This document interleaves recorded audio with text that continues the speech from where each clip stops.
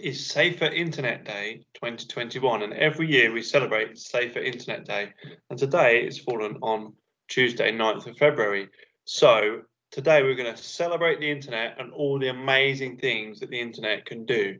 Because at the moment, a lot of you are relying on the internet for your online lessons, for getting your home learning packs, but also for having fun, streaming things to watch online at home, keeping in touch with your family and friends. The internet is an amazing, amazing thing. But to enjoy all the things that the internet can offer us, all the fun and enjoyment that we can get out of the internet, we need to make sure we know how to stay safe on the internet as well. Just like if you're walking down the road in real life, you'd need to remember how to stay safe, how to cross the road properly. Then online, we need to follow sort of similar rules to stay safe online. Because you might be sitting in your living room or sitting in your bedroom and using the internet and you feel perfectly safe because you're in your home. But actually, the internet, unless we use it safely, can sometimes be a dangerous place.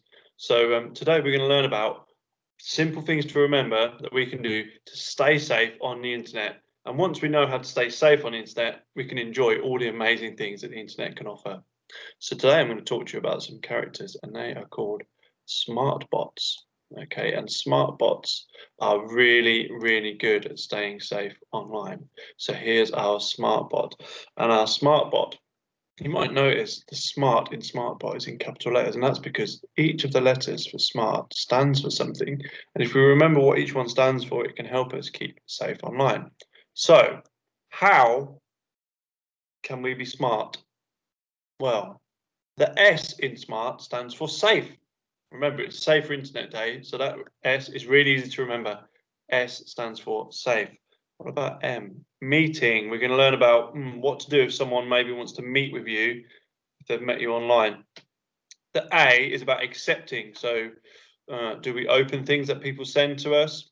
Or should we stop and think? R is for reliable, and that means are the things that we get online, is the information we get online reliable? Where does it come from? Who's made it up? Maybe someone, not everyone online is who they say they are. So that's what R stands for. And then T is about, T stands for tell. So we're going to go through each of these letters individually now, but I want you all to remember when you're using the internet, think about being smart. Okay, so let's start with S. So the S, like I said, stands for safe. It's all about keeping your personal information safe. You wouldn't walk down the street and tell everybody that you meet your name, your date of birth, where you live, where you go to school. You wouldn't go down the street and tell everybody that to complete strangers. Well, we need to do the same when we're online. So we need to check that the websites that you're using are secure. Are they keeping your information safe? Be careful about what you say if you're chatting with someone online. We should never share our personal information because that information is yours. So you shouldn't be sharing your full name or your date of birth or where you live or where you go to school, because that information is for you and you only, and you want to keep that private because there's people out there on the internet that want to take that information and use it for other things. So keep your information private. Okay. And this is really important. Whatever you do, you should never pass on your passwords to anyone. Those passwords are your secret. They're what you need to get into all the things that you love, all the games you like playing online, all the things that you need for school. Those passwords are just for you, so you need to keep them safe. So the S stands for safe. Let's go on to meeting now. So the M stands for meeting, and this is about making friends online is really fun. But if you're thinking about ever meeting up with them, you need to be really, really careful. You should only ever meet with someone you met online with a parent or carer's permission. And that parent or carer needs to come with you if you want to meet them. But even then, you need to be really, really careful about if someone starts to make friends with you online. Because if you don't know that person in real life, they might not be who they say they are. Okay. So when chatting online, don't agree to meet with anyone. Okay. A stands for accepting. When you receive an email or an instant message with an attachment or a link, you need to think really carefully about whether it's safe to click on the attachment or if it's safe to click on the link. Maybe it's from someone you don't know. If it's from someone you don't know, then you shouldn't open it. You need to be smart. If it looks like it's from someone you know, but the attachment or subject or what's in the email seems a bit strange and odd, again, don't open it, don't accept it. These rules apply when you click on a link in an email or message. So here's a text message that you've got, and it's, look, it's from, I don't know this person, it's just a made up word. And it says, hi, check out these cool pictures and get free stuff. You are my friend. Oh, they've spelled friend wrong. So there's a few things there that are making me think I'm not going to click on these cool pictures because, one, I don't know who it's from. That's not somebody I know. The other thing that's making me think this is a bit strange is they're offering me free stuff. Now, I don't think people really offer free stuff that easily. So that's making me think, I'm not going to click on these cool pictures. And then at the bottom, they've put, you are my friend, but they've spelled friend wrong. There's a spelling mistake there. So I'm definitely not going to click on those cool pictures because what it might be is a virus. It might be something that's going to damage your computer or your smartphone or your tablet. So accepting is really important. Don't accept anything unless you know who it's come from and what you're clicking on. And if you're not sure, you can speak to an adult. The R stands for reliable. And something important to remember is that people online are not always reliable. People online can pretend to be other people. People online can say things that aren't true. So anyone online can say anything. So it's about being smart and thinking about what's reliable.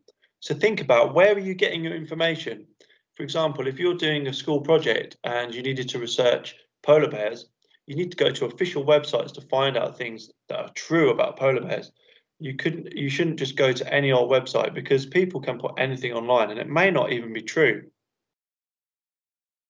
Anything you read can be unreliable and it may be false. So try to use, the best thing to do is try and use official websites that you know will try and fact check and check all the information on that website is correct. Okay. And the last one is really, really important. I mean, if you remember anything, it's about T, which stands for tell. So if you're ever worried, uncomfortable, or you just have some questions about something you've seen online, the number one rule is to tell someone. You can tell your parents, you can tell whoever looks after you, you can tell your teachers, you can tell any trusted adult, you can tell any member of staff in the school. If you're at home at the moment and you're not coming into school, you can tell your parents or whoever looks after you about anything online. Could be that you've seen something that made you feel uncomfortable. It could be that you've received a message and you don't know what to do. It could be that someone's asking to meet up with you in real life. If you're ever worried or you don't know what to do, you can speak to a grown-up, okay? So, are you as smart as a smart bot? Let's just go through those smart things again. Remember, the S stands for safe. M stands for meeting. Remember, we shouldn't be meeting people online if we don't know. A stands for accepting. Don't just click on everything that's sent to you. Check. Who's it from? Does it seem strange? Be careful. Don't click on those links. R stands for reliable. Is the information you're getting on the internet reliable? Is the person that you're chatting to online really who they say they are? And the last one, really important, tell. If you're not sure about anything, you tell someone. So I hope that was useful. And remember, stay smart online, because if we stay smart, we can really, really have lots of fun online. Okay, well, that's the end of my assembly today. Again, like I said, the internet is an amazing invention. It brings so much joy to everyone around the world, and it's connecting us in a way that people have never been connected before. And all we need to do is remember to stay smart online. If we stay smart and do the things that I've just talked about, then you can use the internet safely. You can have so much fun on the internet. You can unlock so much. Okay, so if you have any questions about staying safe online, you can put some, if you're watching this on Facebook, you can put some comments in the section below and I'll definitely be able to help you. But remember, stay smart, just like the smart bots. All right, I'll see you soon for another assembly. Take care, everyone. Bye bye.